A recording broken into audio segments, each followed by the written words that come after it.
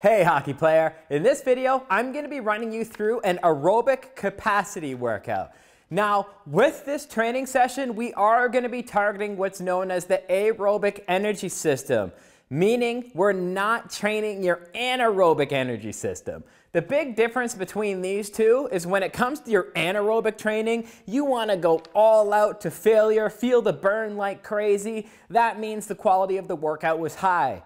However, with an aerobic session, which is what we're doing today, the objective here is to actually train at about a 50 to 60% intensity. So if you had an intensity level, 1 being sitting on the couch and 10 being all out madness, you want to hang out in between a 5 and a 6. You should have a sweat going, but you should never achieve true and complete failure. That's not the objective of this workout.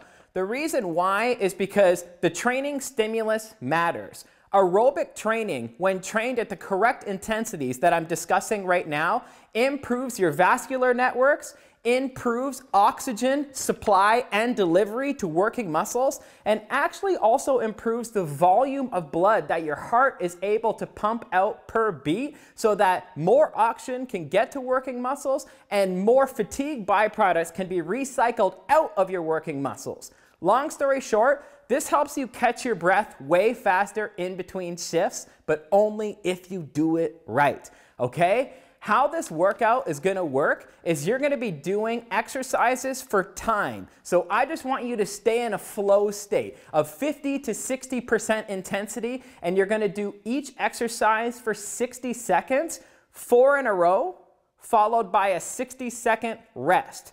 You're going to do that 4 different times. So 4 exercises and then 60 seconds of rest equals 5 minutes of work. And since you're doing that 4 times, you've got 20 total minutes on the clock. So this thing is just going to count down. You're basically going to be going non-stop, staying in that flow state until you achieve those rest periods. When the clock hits 0, you're done the workout. Let me show you some exercise demonstrations with Kevin here now. Your first 4 exercises are going to be jumping jacks, just your regular jumping jacks. Make sure you get a nice full range of motion. Second exercise, you're going to be dropping down into the crab walk. Crab walk, keeping your butt off the floor, keeping your core nice and contracted. And it doesn't matter how many how many steps you go backwards, how many steps you go forward. Just stay in the room that you're in and keep moving. After that, you're going to go into lateral shuffles. So here, just non-stop movement. Make sure you don't cross over your feet. These are shuffles, not crossovers. Once we finish 60 seconds there, you're going to move into butt kicks.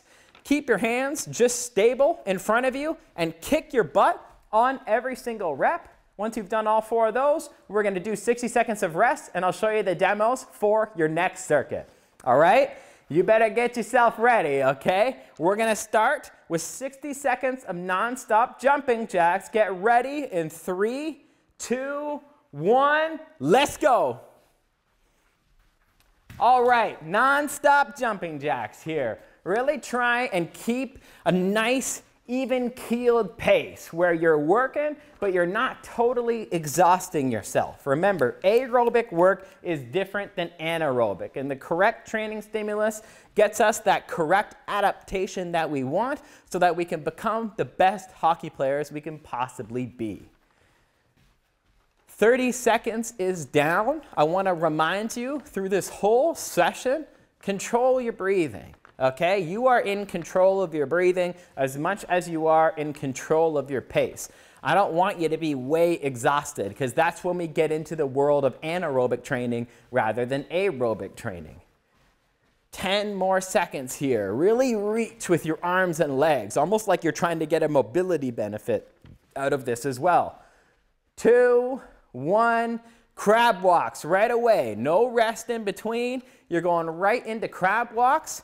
I like what's known as chasing blood around the body, in that we are doing total body movement standing, but then total body movements on the ground.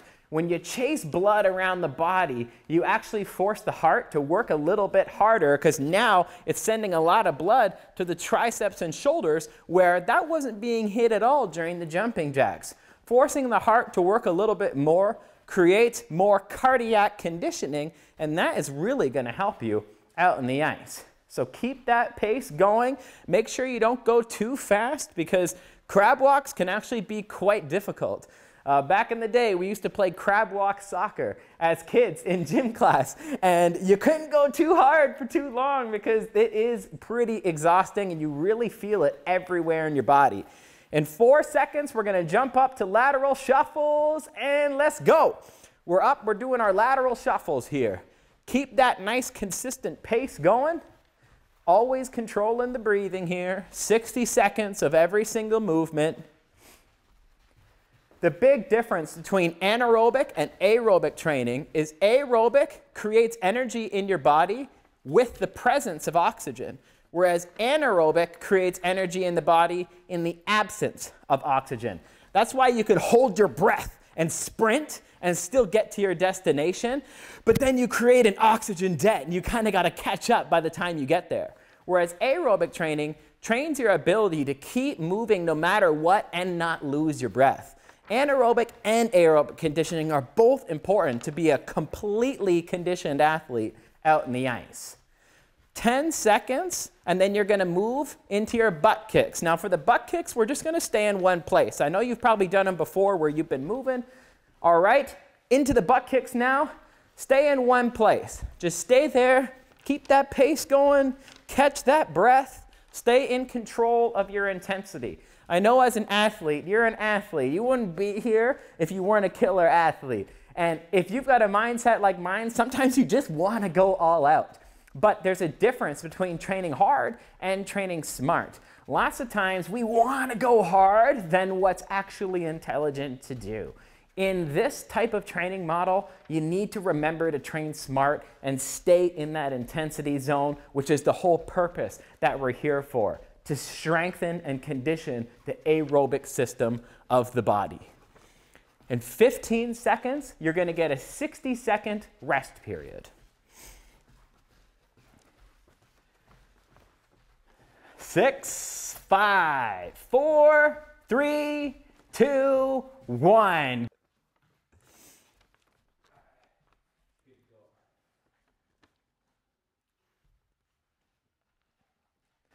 All right, for the next round, you're going to be doing standing oblique crunches for 60 seconds, elbow to knee, alternate, then into your modified skater lunges. Don't go all the way down. Make sure your toe touches the ground with each rep.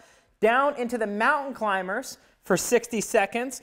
Do your best to get your knee on the outside of your elbow for every single rep. Then you're going to be moving up into the high knee march. In one place, opposite arm, opposite leg, moving with every single rep. You got 15 more seconds of rest. So take some deep breaths, grab a drink if you need to. We are going to be going into the oblique crunches in 5, 4, 3, 2, 1. Let's go. Get right into it. This oblique crunch, yes, we're training the aerobic system. Yes, this is a conditioning workout. I still want you, though, to have a mind-muscle connection with your obliques. Your obliques are lifting your leg up, and your obliques are also bringing your upper body down. It creates a whole different level of muscle activation when you have that mind-muscle connection, as opposed to just kind of bounce with it. Our bouncing work, that's for the marching, that's for the skipping. We're not going to be doing that with the oblique crunch because we want to train our core at the same time. The obliques, they're cross-directional in the body, so they're very great for improving shot power out in the ice. And since we're conditioning the obliques here, it's a great way to make sure that you're going to have as hard of a shot in the third period as you did in the first period. 5 seconds, then you're going to be going into the skater lunges. Begin. Let's go. Into the modified skater lunge. Keeping that mind-muscle connection with the body, with the lower body here. Now, a note on pacing. You don't need to keep pace with Kevin. Remember, this is to be done at 50 to 60% of your self-perceived intensity. If it's slower than Kevin, at the same pace as Kevin or even higher than Kevin. That's all a-okay. Just make sure you're being honest with yourself. We want to train smart here. So that subjective rating of 50 to 60% is absolutely key to getting the most out of this workout and targeting the vascular networks and heart the way in which we want to target them here. You've got 10 seconds before we drop down into the mountain climber. 4, 3, 2, 1. Right away into the mountain climber. Let's go. Mountain climber, knee touching, or not touching, just on the outside of the elbow on every single rep. I love the mountain climber because we're isometrically training the upper body while we're dynamically training the lower body, yet getting that knee beside the elbow on every single rep, that really helps open up the hips and groin. And in hockey, opening up the hips is key to improve your stride frequency, whereas training the groin through deep ranges of motion is key to preventing injury. There's a lot of bang for the buck happening here with the mountain climber, but due to the dynamic nature of the movement, it can be difficult to control your breath. So make sure you've got that breath control, okay? You're still pacing and you're never holding your breath, even though it's kind of a thumping movement. 6, 5, 4, 3, 2, 1, and you're up for the high knee march. High knee march. Breathing. Don't forget to breathe. This is where you can really catch your breath after those mountain climbers. We're chasing blood around the body. We're training to be the best hockey player we can be. Do opposite arm, opposite leg pumping, just like you see Kevin doing here. You want to correct yourself if you're ever doing it on the same side. This is something that you don't do during skating, so you don't want to do it in training, okay? Practice doesn't make perfect. Only perfect practice makes perfect. Technique is absolutely key to making sure you're training hard and training smart at the exact same time, okay? 15 seconds to go, and then you got your rest period. 8, 7, 6, 5, 4, 3, 2, 1. All right, rest. 60 seconds. You're doing an awesome, awesome job so far. Take your deep breaths. Get a drink of water if you need to. Really try and refocus yourself because I've got 4 more exercises waiting for you.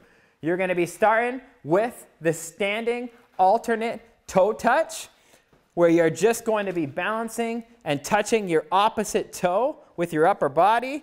Then you're going to move into plank ski hops, where you're going to be getting your knees on the outside of your elbows on every single rep. Then you're going to jump up into lateral high knee skips, moving laterally with those skips, perfect. And then rotational jacks, where you're going to open up the lower body, touch the opposite toe. It's exactly how we're going to be doing it. You got 9 seconds. Get yourself ready. Take your final deep breaths here. 3, 2, 1. Let's go. Standing alternate toe touches. Now this is a difficult exercise. I'm sure you're noticing right now, especially when it's placed in the middle of a workout. But I absolutely love it because we're training the aerobic energy system at the same time that we're training coordination, balance, and ankle stability. Not many things scream elite skating more than coordination, balance, and ankle stability. I mean, that's edge work, edge work, edge work. So when you're training this in a fatigue state, you're essentially training the body how to have great edge work even when you're exhausted. That's a real key component to doing real sport-specific training, is not just training to fatigue, but doing technical movements in fatigue so that you can still do technical movements when you're fatigued in a real in-game setting. 5, 4, 3, 2, 1, plank ski hops. Let's go. Down on the ground, pace yourself with these, okay? You've been warned. This one can absolutely exhaust you if you try and set the pace too high. Don't forget, this one's really good at disrupting your breathing as well, just like the mountain climber was. So control that breath, pace yourself, and then you're going to do it absolutely perfect, all right? You're doing an awesome job so far. Your main point of concern here is to pick a pace that you know you can keep. Don't try and go hard in the beginning and then taper off slow by the end. That's not the point here. You want to pick a pace you know you can keep and then be in a flow state. Every movement should look fluid. It should look like water. You're just flowing with every single movement. 7 seconds before you're going to go up into lateral high knee skips in 3, 2, 1. Lateral high knee skips. Let's go. Catch your breath. Set your pace accordingly.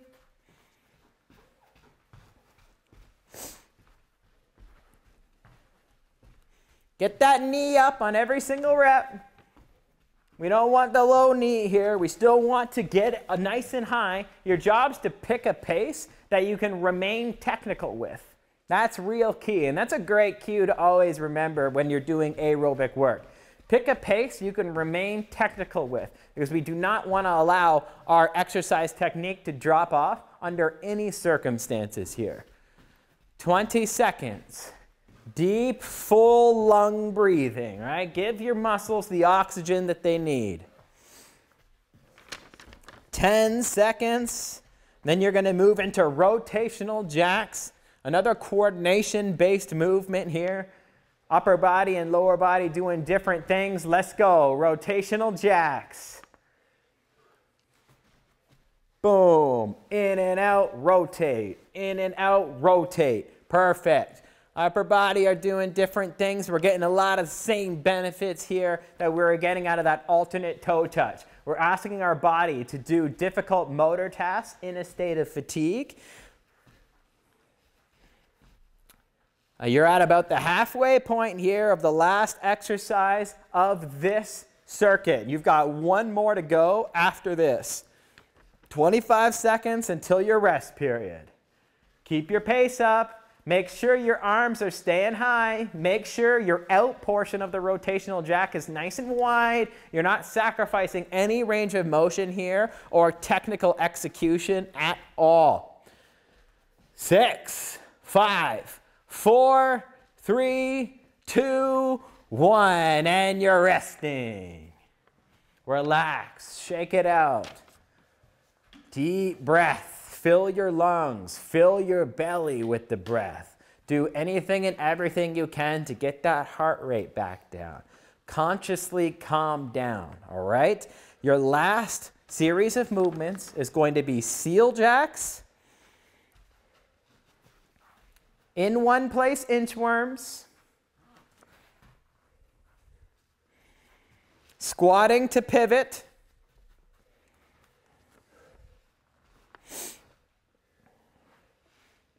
and then the arms overhead, high knee march.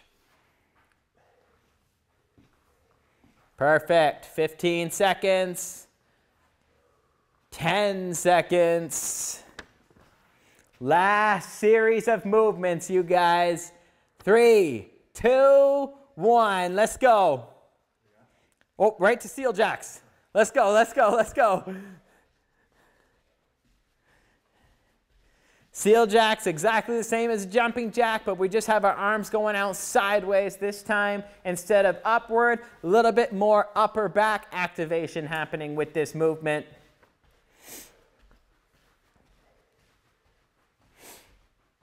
"35 seconds to go. It's your last round here. You're getting all these exercises done, and then you are done for the day. We only got 4.5 minutes left on the clock. You're going to make it, all right? Let's get this done. 20 seconds. Breathing, breathing, controlling. You are in control of your breath. You are in control of your heart rate. You are in control of your pace, okay? Keep that in mind. 5, 4, 3, 2, 1. In one place, inchworms. Let's go. Chasing that blood around the body, making the heart work. The inchworm's difficult. This exercise really trains your triceps and shoulders, but trains your core a lot as well. That walking out and then all the way back up, the amount of spine stabilization required during this movement is very high, and that's the core's primary function anatomically, to stabilize the spine and the pelvis. So anytime we can challenge that a lot, we know we are getting what's known as core stability. Core stability really helps you stay strong on the puck. If you ever run into someone on the ice and then you're the one who kind of bounces off, that person has core stability and it keeps them strong on the puck. 10 seconds to go. Come on, do this right and you're going to be the one people are bouncing off of. Let's go. 3, 2, 1. Squat to pivot. Squatting down, pivot only one side. Perfect. Your planted foot, your toe should remain forward. And your pivoting foot, the goal is to have it at 90 degrees. So you're going to point that thing all the way to your other foot. This is a great exercise because the pivoting foot is internally rotating the hip, whereas the planted foot is creating hip external rotation. So you're getting internal hip mobility as well as external hip mobility at the exact same time with a dynamic movement pattern. So edge work, edge work, edge work, elite skating. This is what we're after. We're really opening up those hips while conditioning the body at the same time. It's rare to find an internal and external hip movement exercise at the same time. Makes this exercise a beautiful option for this workout. Get ready. Arms overhead, high knee march. Let's go. You're right into it. This is the last movement of the day, everybody. Keep that pace. Maintain that pace and maintain that breathing.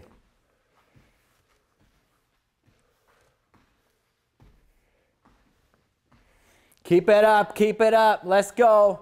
Get that knee up with every single rep. Control your breath with every single rep. Stay dynamic and stay athletic. Your first march should look like your last march. You want to maintain that energy and you want to be moving nice and fluid. Keep that flow nice and good, nice and athletic. All right? 15 more seconds. 10 seconds. Let's go, let's go. You're almost there. 5, 4, 3, 2, 1. Awesome, awesome job. You did it. You're out of here. Nice work.